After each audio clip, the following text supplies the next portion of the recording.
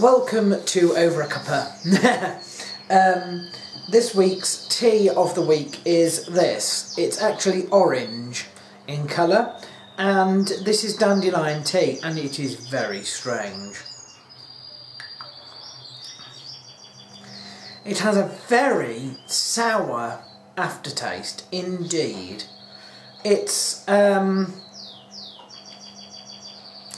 do you know, I would drink it for medicinal purposes, but it's not something that I would. I think probably like chamomile, it's very settling, and the tea itself is fantastic, but the aftertaste is very, very, very sour indeed. Makes you want to go, ah. Do you know what I mean? It's a sour taste that smells, that tastes like you would expect the smell of dandelions to taste like. I know that sounds silly, but the dandelions are known, when you snap them, for producing white sort of milk, and I suspect that is what is in there, and it's very, it's sour. Sour is the word for it. It's supposed to be, that is its, sorry, I've got an itchy eye, I don't know why. It's supposed to be sour. It's not a mistake, but it's not a particularly pleasant tea to have, I have to admit. It's probably my least favourite. It also, like like nettle, it's one of those teas that smells like hay, and takes a very, very long time to you know, I don't really like that tea at all. To be fair, I think I will throw the rest of that away. It sort of clings.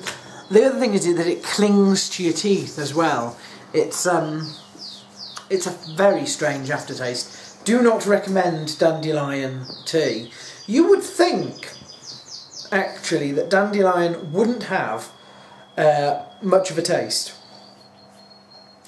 But that is one of the strongest aftertastes that I have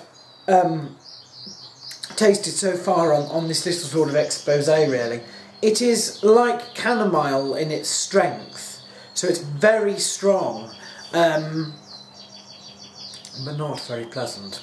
In fact, so unpleasant. I think I might just have a little drink of this. This is tonic water. It's the fizz of like Coke and that sort of pop, but with with next to no calories in comparison. Oh, that's better. That's not a tea I like. Now, I hope that I've lost weight this week, but I haven't checked yet. What I am trying to do is up my protein level. This is a little breaded meat thing that I did yesterday. The problem with protein is that it's rather expensive. It's generally found in things like meat, and meat is very expensive, particularly the high quality stuff. These aren't too bad, but of course you've got all the breadcrumbs, it's surrounded by carbohydrate. It's one of the things that I eat on a Friday, specifically these. This is left over from yesterday. If I don't eat it now, it's going to go off. So I do try to get meat. I do try to include protein, but that's the hardest thing. That's what I have to do in the long run. I have to now think about, nutritionally speaking, how am I going to include more protein in my diet? I have it in my main meals with my